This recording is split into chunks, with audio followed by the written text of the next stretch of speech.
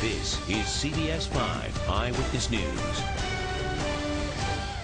Good evening, I'm Dana King. I'm Ken Bastida. If you're a PG&E customer, getting one, whether you like it or not, you will be. The company plans to install smart meters in every home. Some who have already gotten them are complaining about skyrocketing bills. But Anna Werner shows us there is another reason that some are telling PG&E they want no part of smart meters. Anna? Right, Ken. These are the meters they're complaining about, the new electric and gas smart meters. In fact, you might call it a budding rebellion among some PG&E customers who say when it comes to smart meters, they don't want them and they're not going to take them. Mark Diedemann is taking a stand, putting his old meter under lock and key. I locked the box so they couldn't lift the panel. Trying to lock out PG&E's new smart meters. What I basically said to PG&E is, you're not coming by to put this on my house. Period. And why? To me, it's unconstitutional. It's invasion of my privacy. Because the new meters allow PG&E to remotely read a customer's usage every hour. The company says in future that will allow homeowners to monitor and reduce their energy use. But Diedemann says also it permits PG&E to actually come into your home at any time during the day and know what appliances you're using, when you're using them, how you're using them. This is corporate intrusion on your life. And Patricia Young of Brentwood takes it a step further. Well, I'm against it. She says it's anti-American. It's an infringement on our rights and our liberties. Overstatement? Maybe not, says attorney Lee Tien with the Electronic Frontier Foundation. The privacy of the home is really the most important value. And Tien says those meters could tell the government, even the police, what's going on in your home. Inside your home is where the government isn't supposed to intrude without some kind of a warrant, usually. And yet when this data is flowing freely outside your home, the information gets outside that sort of protected boundary, and you start to have a problem. Which is why Diedemann says he won't accept a smart meter. This is where I take my stand.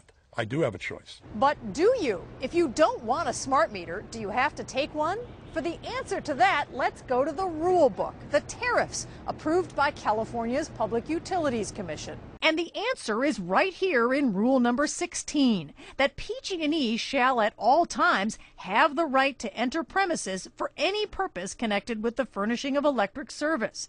And if you want to argue about it, don't forget rule number 11.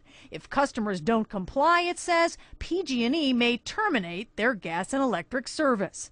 And letters from PG&E tell customers exactly that. They're threatening that if I don't let them, they're going to turn my gas and electric off regardless of the status of the bill, which is paid. We haven't seen an actual termination of service from the utility, but we've heard anecdotes. And Matthew Friedman with consumer group Turn thinks it's more than a threat. If people tell PG&E they don't want a smart meter, we expect that PG&E will try to ram it down their throats. PG&E says that's not true, that the utility wants to work with customers. The company declined to do an interview, but told us in a statement that regarding privacy, protecting their customers' confidential information is a top priority.